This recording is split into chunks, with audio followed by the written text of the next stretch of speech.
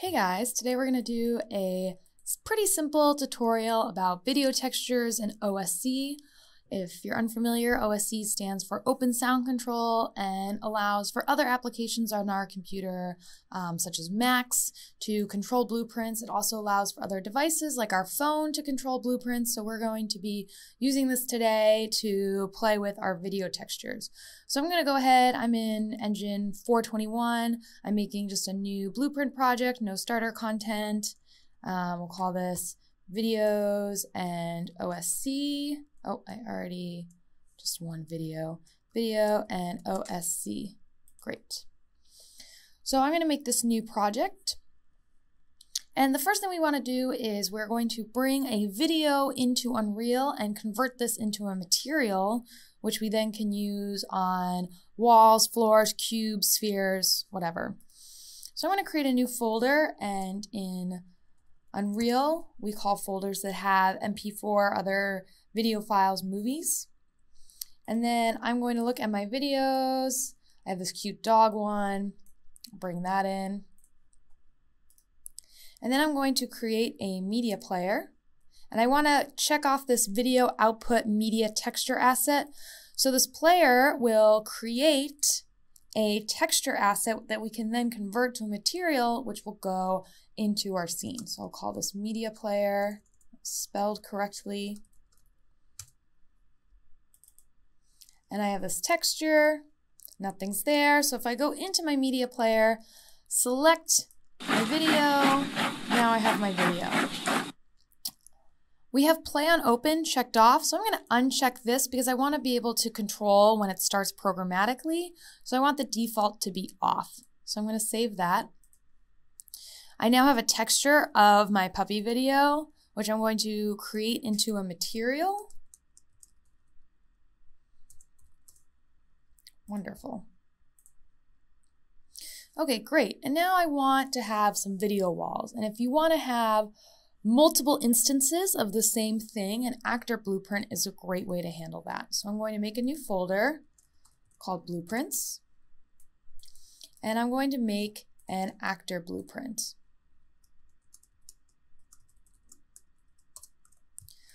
So the first thing that I'm going to need for a video wall is a wall. So I'm going to add a plane. And since that is on the ground, it is a floor, and I need a wall, so I'm going to just rotate that and get it up a little. Now this is a pretty tiny wall, so I'm going to scale this a lot. Move that up again.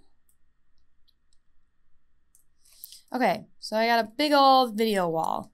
I also need and before I actually add the second component, our material, I want to put that puppy video, so I'm going to add our new material. Great. I'm also going to add a media sound component and assign this to our media player. If you don't have sound on your video or don't want sound, you obviously do not need this part, but if you want sound, this is how we're going to handle that. And finally, we're going to make a new variable called media player. And for type, we can actually search and find the media player. Great. And I need to set the default value to our media player, but I have to compile first. And now I can set it to the media player. So in my event graph, the first thing I want to do is I want to open the source. I want to open the particular video. And so if I look for open source, there we go. And I'll have this happen right away. And I'm going to select, so if we had multiple files, we could choose different files. I will select this one. And I also want this to play. And maybe I'll just have it wait. So we can use the delay here, actually from here.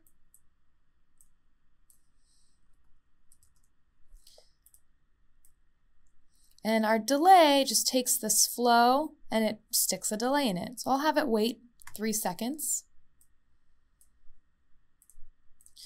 So I'm going to open the scene. I'm going to open that puppy's video. I'm going to wait 3 seconds, and then I'm going to have this start. And of course, I need to bring the video wall into the space to see it. Now it looks transparent on this side, but if we come over here, we can see our video wall, our very tall video wall. And I'm going to bring one more over, and let's rotate that. Wonderful.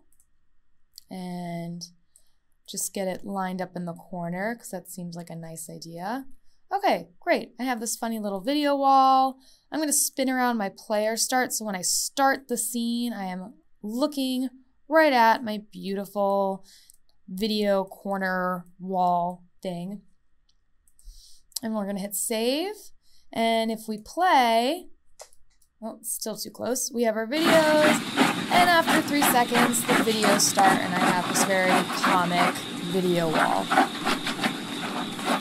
Now, if I want to handle this programmatically, we could do key presses, but that's not always the best way to handle something. So I'm going to use a Max patch. So this is Max if you're unfamiliar with it. And we're going to send OSC messages through Max. So if I hit N, I can say UDP send. And I need to give it a host, which is your IP address, and a port. So because I'm sending it to an application on the same computer, I don't need an IP address. I can just say localhost. And for port, we're going to say 8000. Now I want to double check this is the correct port. So if I go into project settings and scroll down, I don't have OSC installed, so I cannot do that. So how do we install OSC on this project? We're going to be using this plugin, wonderful plugin right here. Now, one thing to note is that this project needs to be a C++ project to use this plugin. Now, I've already created a project and I made it, as you might remember, a blueprint project. A very easy, simple way to convert your project from a blueprint project to a C++ project is to just add a new C++ empty class. You will need Visual Studio or Xcode installed, and I'm just adding this empty class. Now I don't need to do anything in C++, I don't need to write any code, and I can continue to use my blueprints in my project. I'm just converting this to a C++ class so that we can use the OSC plugin. So while this is compiling, I'm going to go ahead and download this plugin.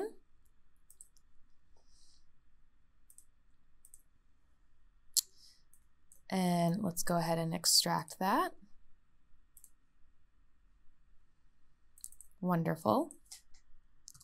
And if I go ahead and find my project, and this was video in OSC, I need a plugins folder. So I'm going to right click and make a new folder called plugins. And I don't want this folder, I want the OSC folder. And the reason is because this is what contains the U plugin. That's the folder I want. So I'm going to drag that over. Notice the plugins, and this is just opening Visual Studio because I started a C++ project. But note the plugins folder has a capital P. It's spelled correctly. This matters. So I'm going to close this out. And I'm actually, for this next step, going to have to close my project as well. Oh, that's my old Python code. So if I go back and I right-click on my Unreal project, there's this Generate Visual Studio project files. And this is essentially rebuilding all of our C++ files so that we can compile this OSC plugin. Now, once we compile this, we won't have to do it again, but we do have to do it this first time. So 421 seems happiest with Visual Studio 2017 and not Visual Studio 2019. Okay, great. So If I go under games, I have my project right here. I have the plugins folder, and there's my OSC. So this is the engine. This is the entire Unreal Engine right here, 421, but I only just need to rebuild my project. So I'm going to right click and select build. It's going to take a minute, and what we're looking for at the end is to say build succeeded. If we have that, then we can close out of this. We don't have to do anything else in Visual Studio, and we are good to go. Okay, and there we go. Build succeeded, all we need. We'll let this finish parsing. Now that that's done, so now I can close out of this. And we can go ahead and open up our project in Unreal. And now the OSC plugin is compiled, it's already enabled in the project, and we are good to go. So again, I was checking the port number for our OSC protocol. So let me go back into, there we go, into my map. That's gonna drive me nuts. There we go. And if I go back into project settings, this time I will have OSC. And we can see that receive from is using port 8000. So if I go here and I'm gonna send a message, so that's the M key, and I'm going to say play. Great, so I have play, and I'm sending this to localhost because I'm sending it to my computer on port 8000. So in my video wall, I'm going to add an OSC component.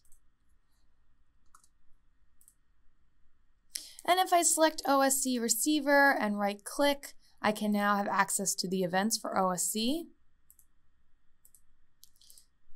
So whenever I receive an OSC message, I'm going to be sending it to play.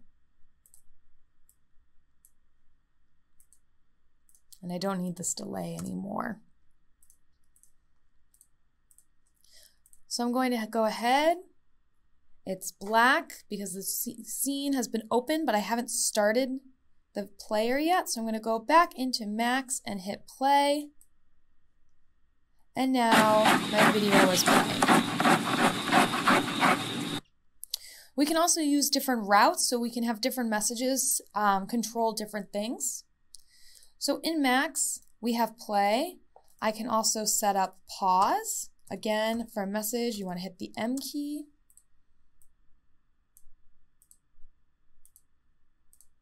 So now I have play and I have pause. To differentiate between the two of them, I have access to the message with the address. And so I'm going to say if this is on the play route, very important that you spell this correctly. It's going to go to play, and to handle what would in traditional programming languages be an if statement, we're going to use a branch. So if it equals play, then we're going to play. And we also had a pause. So if the address is pause, then we will pause. And I need a branch.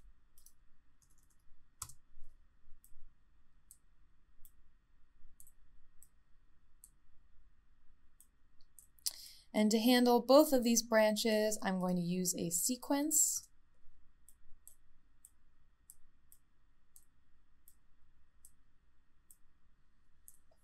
Wonderful. So let's save, compile, and save.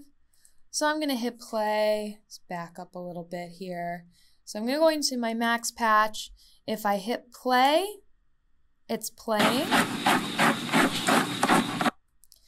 And it's running at a slower rate when I have Max in front because Unreal by default doesn't use as much processing power as when it's the main application. So your frame rate will drop drastically if you have other applications open. So I'm going to hit pause, and it pauses. Play. And pause.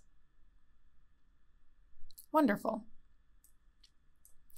Okay, so as we noticed, sometimes Max also is not the best scenario because I can't have this window open while my frame rate is dropping. So I'm going to close out of Max. And something else we can use is we can use our phone to control our blueprints. So I'm going to open up my phone for you guys. And I am using the TouchOSC app. See if I can find it. There it is. And the first thing I need to do is I need to set my host and my port. So my port, as we can see, is already 8,000. Now to set up the host, I need to know the IP address of this computer.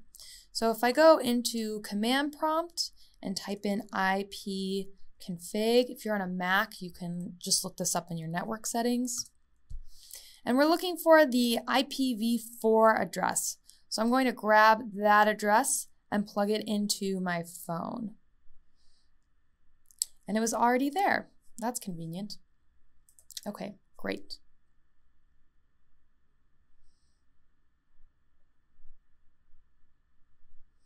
So now I'm done. So now I have all these buttons, I have these sliders. You can create your own layout, but this is a layout that they give to you by default. So I figure, this can be my play and this can be my touch. Now I don't know exactly what kind of data these two buttons are sending. So I actually am going to go back into Max. This is a really easy way to figure out what sort of address these events are coming in on. And then we can tailor them in our blueprint. So I'm going to go into Max and I'm going to open a UDP receive, and we're receiving on port 8000. And whatever I receive, I'm just going to print. And Unreal is already bound to 8000, so it's breaking. So we're going to do 8001 and then just shift that in our phone really quick just for testing. Okay, so now if I hit one of the buttons, I can see that it's 1/toggle1, and we're not going to worry. The 1 value is just letting us know that the button is turned on. If I hit it again, I would get a 0. We don't need to worry about that. Unless, we're not going to worry about that today. The second button is 1/toggle2. So this button will be my play, and this button will be my pause. All right, so I'm going to go back and switch this to 8000. And I'm going to go into, 1/toggle1 and 1/toggle2. I'm actually going to close Max again. This was still running, which is why Max threw that error, because it was already bound on port 8000. And I'm going to switch this to 1/toggle1, and I'll switch this to 1/toggle2. Great, so I'm going to, so this can still be the main application and we can still see our phone right here. All right, so I'm gonna go ahead and play. I don't have any videos playing right now. If I hit the first button, it starts playing. I hit the second, it pauses. I can play, pause, play, pause, and now I can run my entire blueprint through my phone. So that's a quick tutorial on video textures, compiling the OSC plugin, and then using either Max or your phone to run your blueprints. Hope you guys liked it.